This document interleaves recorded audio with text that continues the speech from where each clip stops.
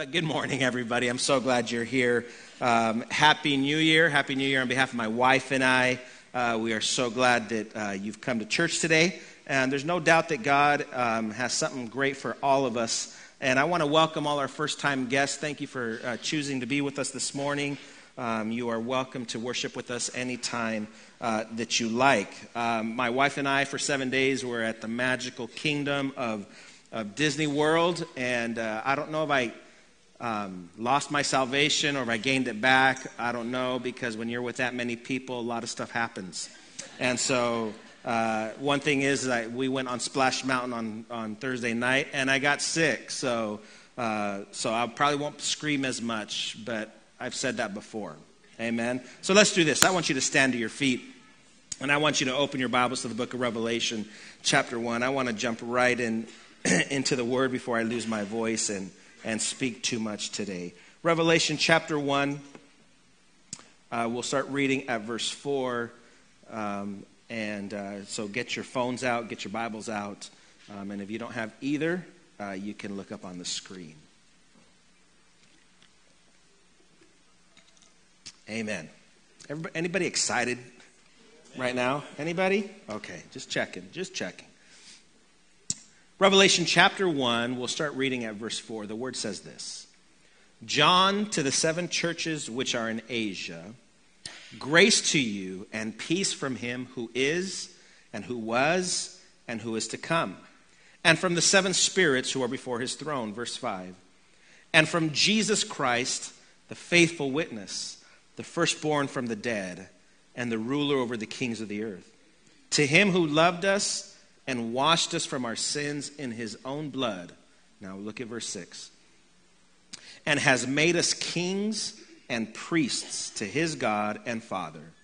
To him be glory and dominion forever and ever. Amen. Let's pray one more time. Lord, I want to thank you for every person that has come to this place this morning. There's no doubt in my mind that you have something to say today. Holy Spirit, I need your power. I need your strength to overcome the weakness that I feel right now in my body. And I pray, Lord God, that there would be nothing to stop what you have to say this morning. And I pray, Lord God, for a spirit of openness. I pray that today, Lord, people would be able to receive a word that would launch them into something big for 2020. And Lord, we want to move beyond what has always been and move into a new realm of victory, Lord God. And so, Holy Spirit, would you speak to us today? Would you share with us what you have in mind, Lord, for our lives for 2020 and for this church, God?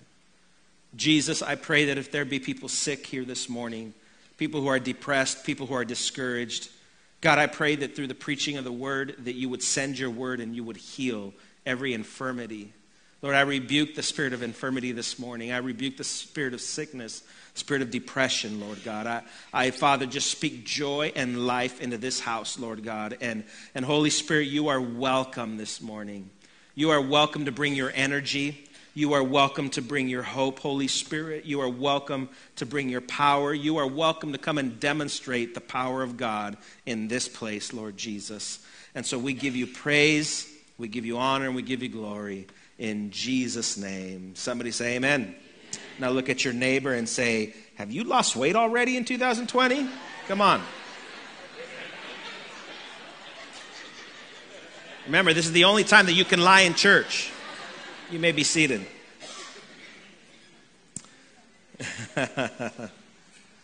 Well, today and for this entire month, I want to set the tone for Sendero Life Center for 2020. So I'm going to need your attention for about 30 minutes, and then I'm going to let you go home. I also want to be careful to not fall into the trap of Christian cliches that every pastor and every church and every Christian makes at the beginning of every year. I've never been one to be really fond of the Christian cliches that many people talk about and make all these resolutions. And then by day 3 or week 2, they've broken every resolution that they set out at the beginning of the year.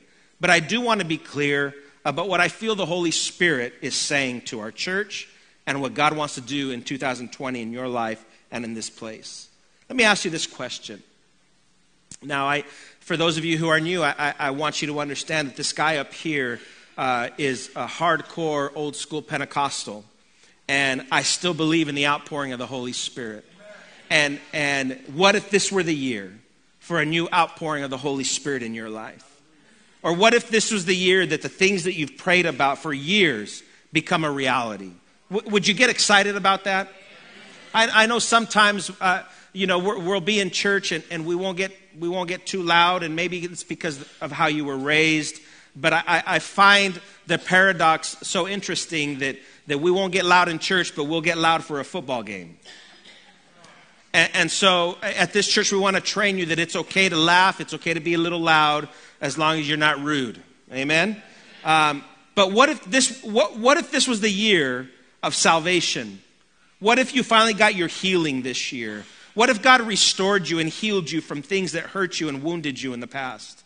At church leadership, we've gotten together the last few weeks before we entered in this new year, and we came up with some goals that we prayed over and we thought about things. Some might be a little lofty, others might be a little low, but this is probably what we're thinking that God wants to do in 2020. We're believing, and you can look up on your screen, we're believing for 800 people every Sunday to come through the doors of this church.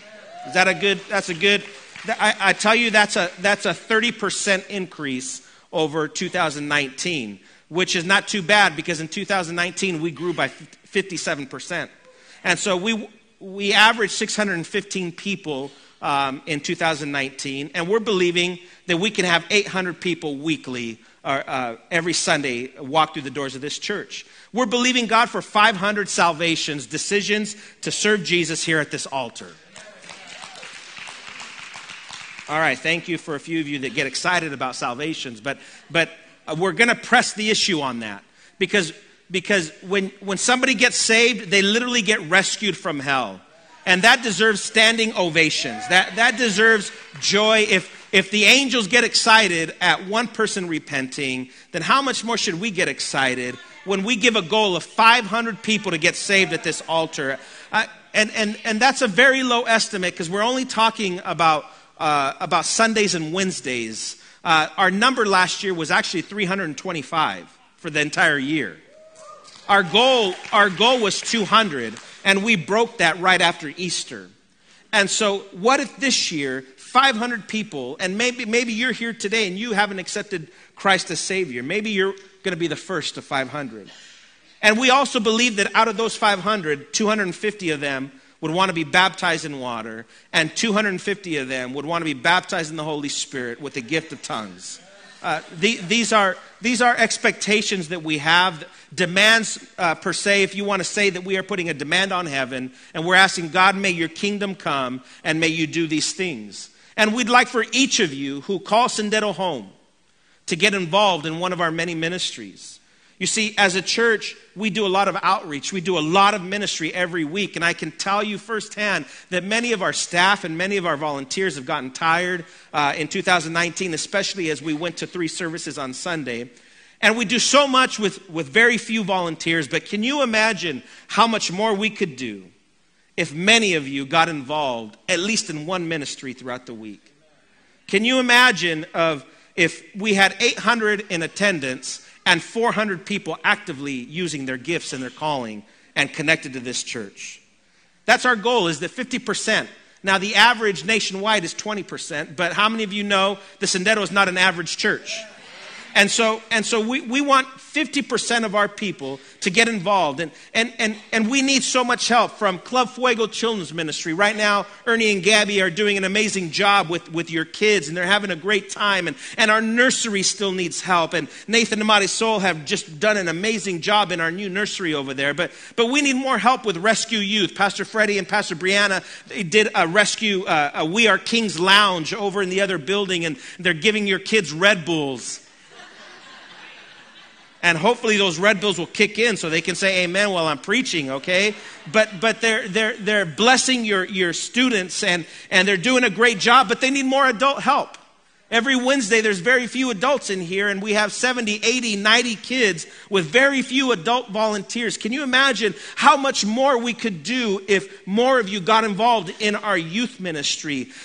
We need more help with our bus ministry, where we go out every Wednesday and we pick up students to come to youth ministry. We need more help with our Sunday morning and Wednesday evening kids check-in. It seems like I'm seeing the same people every Sunday checking in kids, and people get tired, and some people want to sleep in.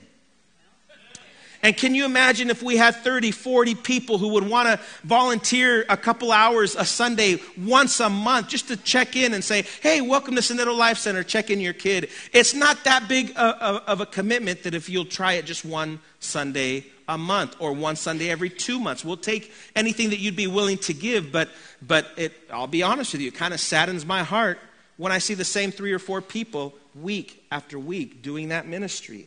We need more of you to get involved in that. We also need more help feeding our volunteers. You know, a lot of the volunteers are here from 7 a.m. until 3 p.m. And in between services, we'll give them some continental breakfast or some breakfast burritos or sandwiches or something. And we need more help. People who'd be willing to volunteer and come and pass out food. And you don't have to buy a thing, by the way. The church provides everything for that. We need more help on Wednesday evenings with Sonetto University with our teachers and teaching our students. That's where we do our Sunday school for our kids. We need more musicians. We have an amazing worship team. But do you notice the same faces every week? Even I get tired of looking at them. And so we need more because we have 3 services and Jessica would like to rotate more people. So we need now I'm not talking about air guitar because a lot of us play the best air guitar on the planet, but we need people who are musicians, who are drummers, and you know, Anthony and I have had discussions, and you never see Anthony because he's drumming in the dark, but he's one of the few drummers that we have, and he mentioned something. He's like, Pastor, the church has grown, but I'm still the only drummer. And so if you're a drummer here, now I'm not talking about just wanting to hit things. If you have the gift, come see us. We want to get you plugged in. We want to get you involved. We need more help with singers. Now I kind of laughed when they sang Raise the Hallelujah this morning, because if some of you saw my wife and I at the Oakland International Airport, we sang that song to the entire airport. Sing a little louder, right? And so I kind of laughed. Now, I can't sing, and so I'll never be on the worship team. But some of you have voices. We need more help with more singers. We need more help with our media and our online ministry. Our online platform is one of the biggest in Eastern Washington. But we need more and more help. People, some of you students who are really good at techie stuff, get involved, plug in, go see Mario, go see Pastor Freddie. We need help with lighting. We need people that would run camera. We have 3 cameras, but we can only really run 1 per Sunday because we don't have enough help with people who just want to sit behind a camera and just follow me around. Now, you would think there would be a line for that, but there's not. We need people who would want to help with our sound system, people who know sound engineers. We need people that would want to help with maintenance outside. We need more prayer teams. Listen, our ushers and security team seems to be shrinking. We need more people who would want to volunteer maybe one Sunday a month to be an usher, to be a door greeter, maybe to hold those welcome signs, because that makes a big difference in people's lives. It doesn't take a lot of gifting. You don't need to know 100 languages just to hold a sign that says we love you or welcome to this church. We need security team members. We need greeters. Some of you know that last week someone went into a church in Texas and shot up the church. And thank God for the church security that took that man out. So if there's anybody here, I need you to know we got security. We'll take you out. All right. And we need more greeters at the door. We need more parking lot attendants. You know, we had this engineering firm with us about a month ago, and afterwards when we were done, I asked them, how did you like church? They said, man, your church is amazing. There's not one thing we would change about your service except for your parking lot. Your parking lot is horrible. There's no direction. There's nobody out there parking cars. It can get crazy. You need help in that area. And so we need help with guys and gals that would want to put on a bright yellow vest and help us park cars. And the reason why we don't have that is because nobody wants to help with that. Family, we're a church on a move, but we need you to move. And this year, we want to push that. We want to push Sendero 101. And if you're new to the faith, that's just a class where you get to know what the basics of your faith is. We truly believe that once you get saved, if you can dig some deep roots, no matter what comes your way, you're never going to walk away from your relationship with Jesus. We have a culture class that gives about what our core values are as a church, and you take a gifts and assessment class. And we have small groups all throughout the week, including Wednesday nights, including Mondays and Tuesdays and Fridays. And we've called them our restore groups. And in those groups that we even just opened one in Othello finally last month. And we want them all over the region so that we can, everything that we do can reflect the vision that God has given to Sendero Life Center. What is that vision? We've talked about it so much. It's healing and restoring the call of God. That's what we want. We want God to restore you. We want God to heal you. We want the call of God just to jump out of you. And I believe that if Sendero Life Center can truly participate with God in healing and restoring the call of God in people's lives, then I believe all of you will want to get connected, and you'll want to connect your gifts and connect your calling to this house. And, we're also looking into building expansion. We're looking at a new parking lot. We're looking at building out from this building to get a better lobby so that people can hang out and drink coffee before church and after church. And that's going to require, though, financial generosity from everybody that comes to this church. If you don't give regularly to this house, I want to challenge you. If you call this place home, I want to challenge you to begin to tithe to this place, to begin to give your finances. And if you aren't used to giving God first, and what does the tithe mean? It's giving God first. Whatever percentage you want. There's not a rule about it. It's something that God puts in your heart to give to the place where you worship, so the place where you worship can effectively carry out the gospel of Jesus Christ. For those of you who are new to this church does not operate on millions and millions of dollars. Listen, we did our budget. I think we're going to end the year with $29 positive. Because everything and I'm not joking with that number, because everything that comes in goes out. Because we believe in reaching into our community. We believe in reaching the nations. We believe in spending the money in a right way that reaches out and honors God. Can I get an amen? Because you guys are kind of making me nervous this morning. And so if you're not used to giving, I want to challenge you in 2020, change that about your life. Become a giver. And if you already give, then I want to challenge you to go above and beyond and step into true generosity and give towards a new building that we are projecting and we're praying about. Now, enough with all that. And some of you are going to say, well, thank God, because I hate when they talk about money. But more than numbers, Mary and I, my wife and I, we could honestly, numbers don't really matter. Because what Mary and I want most is that each of you would truly experience the power of God in your life this upcoming year. And that power, you see, one of the problems that we have is we in the body of Christ today is just a lack of demonstration of God's power. And that's what we want. We want you to be able to hear God's voice clearly so that you could live in complete freedom. And we pray that our church would be a radiant church with the light of Jesus in this community and in this region. And that Sendero Life Center would be known for our love and for our freedom and for our joy and our laughter. It's okay to laugh in church. I need you to understand that. This is not a cemetery. This is not a morgue. We want people to be able to feel free and to feel joy and feel connected here, and where the spirit of honor would guide our relationships. And I believe that this year is going to be a time for strengthening our faith. Just strengthening faith. Listen, if we don't get to 800 people, big whoop. I mean, we gave that number because we have vision. But if we don't reach 800, I'm not going to be disappointed. So as long as you are strengthening your faith. If we end the year at 615 like last year, or even if we shrink, as long as you have strengthened your faith, then we've done our job.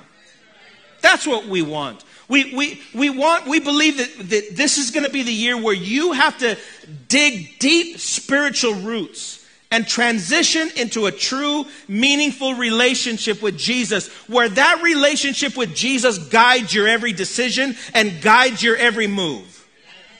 Where your emotions don't guide you, where the ups and downs don't lead you, but where that relationship leads you. A season where we do as Hebrews 12 tells us, that we throw every weight off of us that hinders us and the sin that so easily entangles us. To get rid of those things. Because what is coming to your life, listen, I'm not a prophet, but let me prophesy this morning. What is coming is going to require deeper devotion to Jesus. I'm going to say it again. What's coming to your life will require a deeper devotion to Jesus. I want you to understand, I didn't say a deeper devotion to Sendero. I didn't say a deeper devotion to ministry. I said a deeper devotion to Jesus, where you may have to adjust some of your core values and where you will need a greater commitment to trust that He's got you in His hand. Some of you are going to need to hold on to Him when hell comes against you this year. You're going to need great faith for a miracle. But you can't have this great faith until you come to know who Jesus is and how He feels about you. You are the apple of His eye. You are everything to Him. So don't despise difficult seasons. Don't run from the pressure that may come at you, or you're already feeling perhaps the first week of the year. And don't curse your pain. It may not make sense now, but God will get glory out of what you're going through. I love what Job said thousands of years ago. He says, He knows the way that I take. When He has tested me, I will come forth as gold. And though He slay me, I will trust Him. Can you trust God when He has taken away the thing that you value the most? Can you still serve Him when what you've been asking for doesn't come to your life? Will you still honor Him when all hell comes against you? That's how you know that someone is really serving God. Job teaches us that we need to trust God through adversity because God is good. And at the end of the day, goodness will prevail. You may not feel it today. You may not even feel it tomorrow. You may think that life has thrown you a curveball, but not to God. God has it all under control. And if you and I can have this attitude that we can trust God, then we will be able to walk in victory. So how do we do that? And I'm almost done. How do we do that?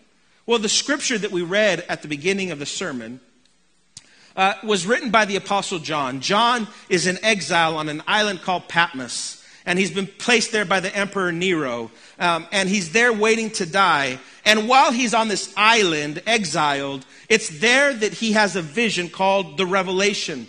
And it's a revelation of the end times where Jesus speaks to him and tells him how the world is going to end. But I love how he begins the book. He begins the book by saying something so profound about Jesus. First, he calls Jesus a faithful witness. He says that He loved us, that He washed away our sins with His blood because of His love. But then he calls Jesus this, the ruler over the kings of the earth. The ruler over the kings of the earth. All right, so He's the ruler over the kings. So who are the kings? Well, then he says that He has made us kings and priests to God. And this really spoke to me when I read it back in October. So one Tuesday night in October, I sat with our production team and I gave them this theme. And so they began to have all these, and I love our creative production team because Mario and Pastor Freddie and David and Pastor Juan, we were there and talking about what should we do, and they came up with all these designs, and it was right then and there that we saw the logo, and I believe next week we're going to have some merchandise that you might want to buy, and kings and all this, and you'll see Pastor Freddie has a hoodie on about it, but it was then and there that we decided that this would be our theme for the beginning of the year. And it's called, the theme is We Are Kings. And I want to show you through the scriptures that when God looks at you, He looks at you through the lenses of sonship and kingship. Sonship and kingship. In other words, when God looks at you, He sees you as a king or a queen. Amen, Pastor Mike. That is amazing. Thank you guys for saying amen. I appreciate it. But when God looks at you, He sees royalty. Can I get an amen? And so for the next several weeks, we're going to look at some of the kings of the Bible. And we're going to look at their victories and their defeats. I'm going to show you in a couple weeks about a man named King Saul. And King Saul was an amazing leader. In fact, you know that we know that Jesus comes from the line of David. Well, he should have come from the line of Saul. But Saul could never deal with his baggage. And because he never dealt with his baggage, he forfeited his legacy. And I'm going to teach you and show you through Scripture that when you don't deal with your baggage, you'll forfeit the blessings of God prepared for you. And so we'll look how he had the potential to be this amazing leader, this amazing man of God, but because he didn't want to deal with his insecurities, he didn't want to deal with his jealousies, he gave up all the potential blessing in his life. Things don't change, family. When we don't deal with our little idiosyncrasies and we don't deal with our problems, we forfeit the blessings of God in our lives. Yeah, you don't need to say amen for that to be true. And so then we'll look at David and how David loved worship, and we'll talk about what it is to worship God. But we'll also look about how David also fell out of grace for a moment because he wasn't positioned where he should have been positioned. He let his guard down. And when he let his guard down, he cheated on his wife. And we'll find out that when we let our guard down, it's a lot easier to sin.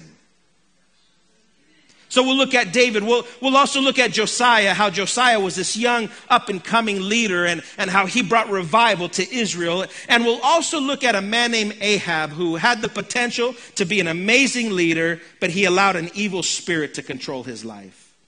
Now, most importantly, more than any of those kings, we're going to look at Jesus. Because remember, Jesus is the King of Kings and the Lord of Lords. And it does us no good if we don't understand that we are kings, but we are under a king. And that king tells us how to live, and that king tells us how to rule, and that king tells us how to reign. I need you to understand that Peter, when he's writing in 1 Peter 2:9, he says this: you are a chosen people, a royal priesthood, a holy nation, God's special possession. I don't know about you, but that gets me excited because many of you might know this, many of you don't know this, you probably already do, but I suffer a lot with insecurity. I suffer a lot with looking at myself at the way God looks at me. And so when I read scriptures like this, it takes me out of my stupidity and it puts me in a place where I no longer need to look at myself through my eyes. I look at myself through God's eyes. And God says, I am chosen. I am a royal priesthood. I am a holy nation. And I'm God's special possession. So it doesn't matter if everyone rejects me. I am God's special possession. You need to get that for your life. That'll take you out of your funk. That'll take you out of your depression. If you will understand that to God, you mean everything. You mean everything to Him. You are chosen. You are handpicked. You have been set apart. You are His treasured possession. So it doesn't matter what anybody on this planet calls you or does to you. What matters most is that you are God's treasured possession. And family, God considers you royalty. Man, He does. And many of us can't quite get that because we live with a poverty mentality. We live as paupers. We live as beggars, just having to beg our way through life and just barely making it check to check. And by the way, when I talk about royalty, I'm not talking about financial prosperity. I'm not talking about that. I'm talking prosperity of the soul. That I have enough in my soul account that I can laugh and I can worship when I feel like I'm going bankrupt. That's what I'm talking about here. And that's what we got to get, that we are royalty and God has crowned us as His children. Now, crowns represent triumph and victory. In fact, Psalms 104 says this, that we've been crowned with love and compassion. Psalms 8, 5, and 6 further says, we've been crowned with glory and honor, and God has made us rulers over the works of God's hand and has put everything under our feet. Yeah, that spirit of lust, that spirit of pornography, that's under your feet. That spirit of anger, it's under your feet. That jealousy that you struggle with, that spirit of comparison, how you compare yourself with other people, and that's why you buy things and you get into so much debt because you compare yourself to somebody else. That should be under your feet. Yeah, that anger that you battle with, that's under your feet. That insecurity, that depression, that discouragement, That mentality that feels like you are going to go crazy, that is under your feet. Is anybody understanding what I'm saying today? As royalty, all those emotions are under our feet. And as royalty, we carry honor. We honor people. Do you get that? We honor people. And do you know that in this world it says that I'll only respect you if you respect me? Understand that our kingdom is not of this world. So we honor even when we've been dishonored. And I'm not saying that you have to be a doormat and you have to let people walk all over you. No, because we're not suckers either. Amen? But I will tell you this, that we walk and we live with a spirit of honor. If somebody tells you off, you don't have to tell them back off. You can want to. Listen.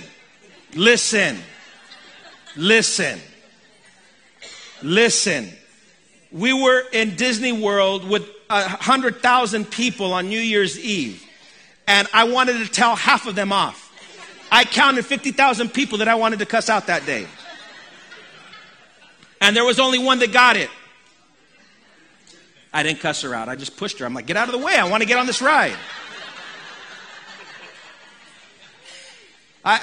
You talk about my patience being tried. It was there because the only place that I like a full house, full crowds, is this place. Every other place, if I go to a restaurant and it's full, I'm out. I mean, wherever. I can't deal with big crowds unless we're in church. I might be a hypocrite about that. I might be biased, but I only like church full. But you talk about dishonor and impatience, and I get hot really quick, and I start sweating really fast when it's humid and it's hot, and I'm like, I'm going to choke the next person that cuts in line. The next person that cuts in this line, I've been waiting for this ride for 3 hours. If one more person says, excuse me, I'm going to trip them.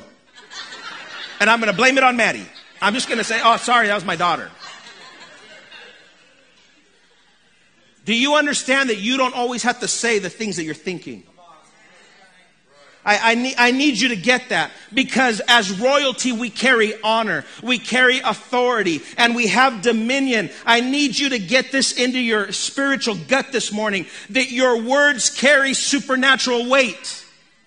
You create atmosphere with your words. You can kill and you can give life with the words that come out of your mouth. You have to be careful what you say. In fact, the Bible says that we are ensnared by the words of our mouth. Our words either create for us or they destroy for us. Many of us, we think something and we feel like we have to say it. No, you don't.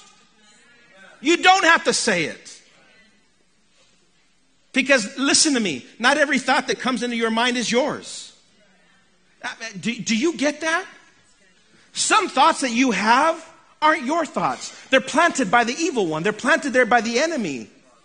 This was years ago when my wife was struggling with her thoughts, and I won't tell you what they were, but she would feel guilty about these thoughts, which would dig a deeper hole in her mind, and we would have to sit down and she would explain those thoughts, and I'd say, baby girl, those aren't your thoughts.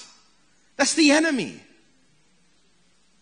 Do you get that? This is not Mary Alvarado thinking these things. These are thoughts that are planted by the enemy. And so what does Scripture tell us to do? Scripture tells us to take those thoughts captive to the obedience of Jesus Christ and being ready to punish all disobedience. And so we need to understand that not everything that comes into your mind is yours. And you need the ability to discern that and recognize that so that you can defeat the enemy. Family, you are royalty. You are not just somebody. God has given you purpose. You are creative. You have something to offer. And so when he says here that everything is under our feet, it means that you are the head and not the tail. You are above and not beneath. And most importantly, as royalty, we have access to the throne of God. And that is the difference. Christina, you can come up already wherever you're at. That's the difference. Is you and I... You see, in biblical times when kings ruled and they were on their throne, you couldn't just go before their throne whenever you wanted to. You had to be asked by the king to come before him. And if anyone went before the king before their time, they were killed. And so God establishes a new kingdom, and he says, you can come before my throne at your pleasure. Whenever you want, you can come before the throne. In fact, Hebrews 4:16 says it like this: let us then with confidence draw near to the throne of grace, that we may receive mercy and find grace to help in time of need. Family, that gets me excited, guys. That I can go before the throne of heaven. And now watch what Hebrews calls it. The throne of grace. That if I've messed up, I can go before that throne, not fearful of punishment, but hopeful of restoration. Did you get that? You see, I have, and I don't know where she's at, but I've got this beautiful 12-and-a-half-year-old daughter. And is she over there? Oh, there she is. Close your ears, Maddie. And some of you have already gone through this, and Mary and I are going through it right now, where we're trying to establish a relationship with her, and it's tough with a middle schooler. Can I get an amen? Yeah, middle school parenting. Oh, for that you say amen, right? I should preach about middle school, and everybody, revival will hit the church. But I'm trying to establish a relationship with my daughter that when she messes up, she doesn't say, shoot, I can't tell my dad. I want her to say, shoot, I better tell dad. You see the difference? The first one is based on fear. The second one is based on restoration and grace. Now, what does that require of me? That I show her grace. And I need you to understand that if me being an earthly father that God calls evil, if we want to be that way, how much more does our King, our Father, that when we've messed up, we can go before him and find grace in time of need. There's a reason why the psalmist says he is an ever-present help in time of trouble. You need to understand, for those of you who are new to Sendero or new to faith, you need to understand that the King that you and I serve has an open door policy. That we can go before him at our ugliest, darkest moment. And he doesn't reject anybody. He won't reject your prayer. So as royalty, you have access to the throne of heaven. You need to get this into your spirit before I let you go home today. Because as sons and daughters, as kings and queens and priests, we have access and confidence to go before the throne of God. Now listen, many believers don't get this. Now I'm talking about believers. People who say they're Christian. They don't understand this about God. And so they live as spiritual slaves. Slaves to their emotions. Slaves to fear. Slaves to the past. We're not telling you to deny what happened to you as a child, but I am telling you that the King can heal the memory. The King can heal the wound. But there are many Christians that choose to not let go of that. And then they become slaves of religion. And they're slaves of a system of do and do not, and can and can't. And a slave of routine. And if I don't go to church, now listen, this is coming from someone who wants to see you every week. But there's a systematic spirit of religion out there that you have to walk this fine line, and if you don't, you're going to go to hell. I reject that. I believe that we serve a God of grace, and grace doesn't mean, and I know about greasy grace and sloppy grace. I get that. I'm not talking about that. But what I am saying that if you fail, you have grace. And the thing about grace is grace makes you not want to fail. Grace doesn't give you an excuse to mess up. What grace does is, I know if I mess up, I can go to my Father, but I choose to not to. I choose to not take advantage of that. And so many become slaves to their thoughts, slaves of rejection, slaves of disappointment, and slaves to Satan.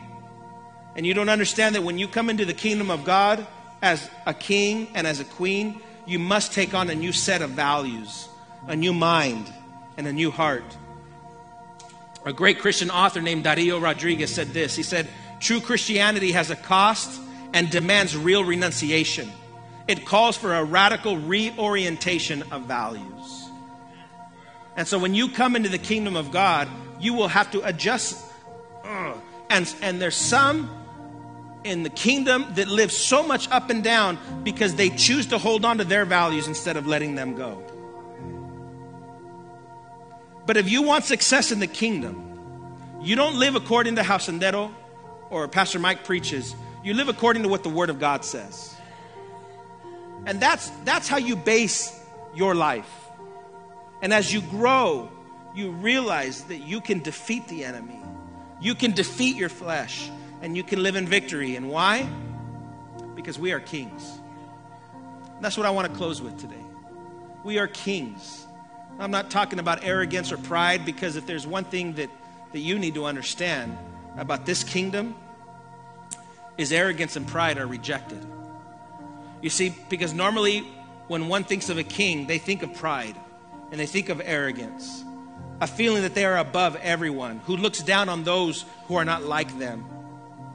But people that are like that, they don't understand the spirit of the king. If you're here and you look down on people, you're wrong.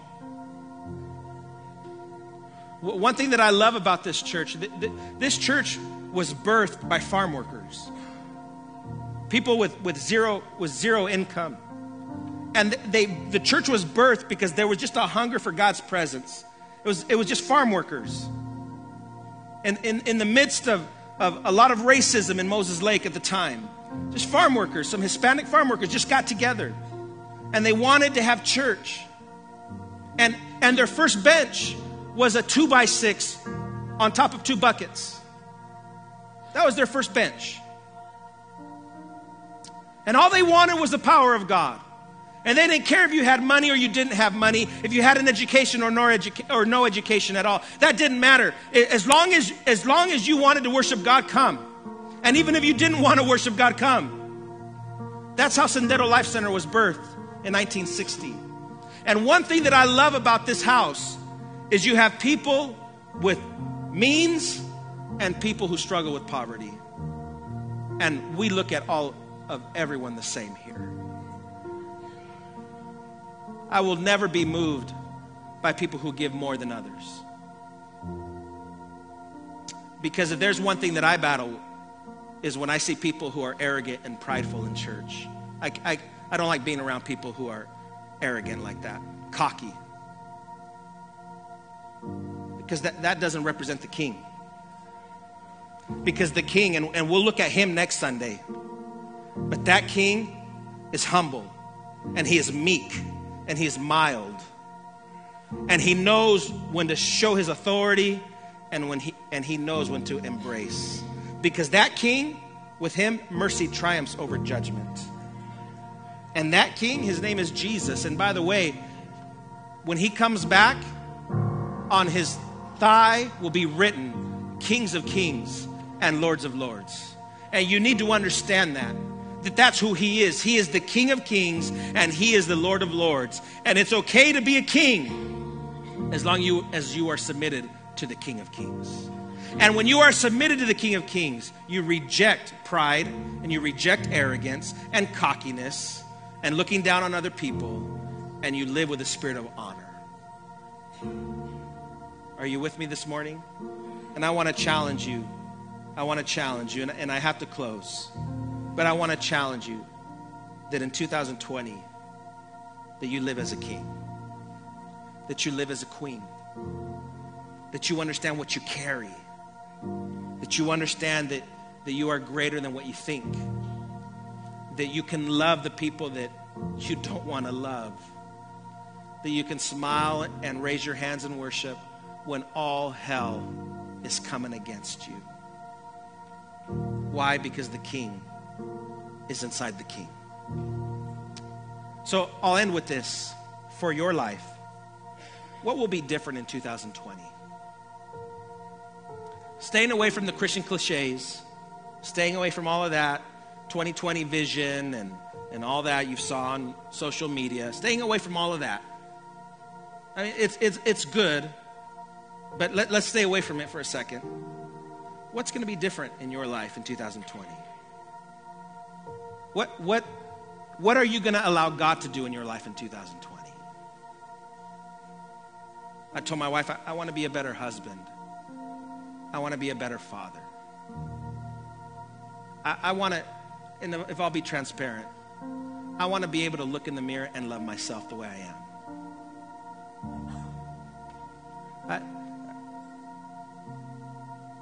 I don't really desire to be a better preacher. I don't desire to have a bigger platform, because this is what I do. It's not who I am. Do you get the difference? This is what I do. This is my career. This is my ministry, my calling. But who I am is God's son, her husband, and her father. And that's where I want to grow. Because if I can grow in those areas, I'll grow in this area. And the same is for you. We got to grow this year. We got to grow personally. And let's put this year, 2020, in God's hands. Let's commit to Him. And so this is what I want to do. I'm calling for a 21-day fast starting tomorrow. Now, before you freak out, I don't like fasting. I'll be honest with you.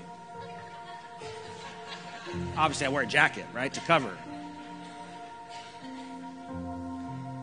But starting tomorrow for 3 weeks, I just want you to pick one day in those 21 days, just one, where you will give up food.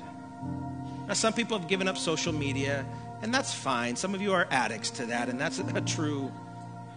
But I'd like for you to at least give up a meal during one of these 21 days. Okay? And during that time, it could be a lunch meal or it could be sun up to sundown. I'm not going to tell you how to do that. That's between you and Jesus, okay? But I want you to pick one day, and during that day, I just want you to find 20 minutes, some point. And everybody's busy, I get it. But find some time to spend with Jesus. And say, Jesus, I'm denying my flesh. What do you want me to work on this year? How can I grow? How can I be better? Help me to love my spouse. Help me to love my neighbor. But I want to challenge you, family, during these 21 days. Just pick one day. Some of you may do more. That's up to you. But pick one day. And then the next thing I'm going to challenge you is this. For the next 21 days, I want you to read one proverb, one chapter in the book of Proverbs a day. And it's very systematic and it's very easy. Ready? Tomorrow is January what? 6th? So tomorrow you read Proverbs chapter 6. The next day is the 7th. I'm going to spoil it for you. What chapter are you going to read on the 7th?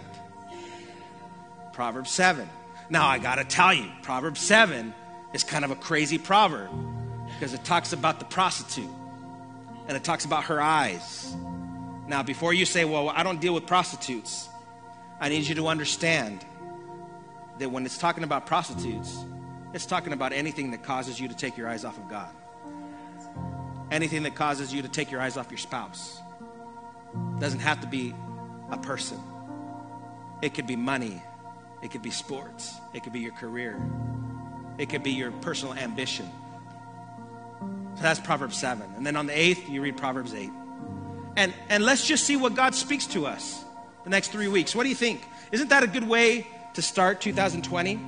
And then the second to the last Saturday of the month, the last Saturday of the month, we're going to do a 24-hour prayer chain in the church. And we'll ask for people to sign up. And we've been doing it the last 5 years, where everybody picks 1 hour.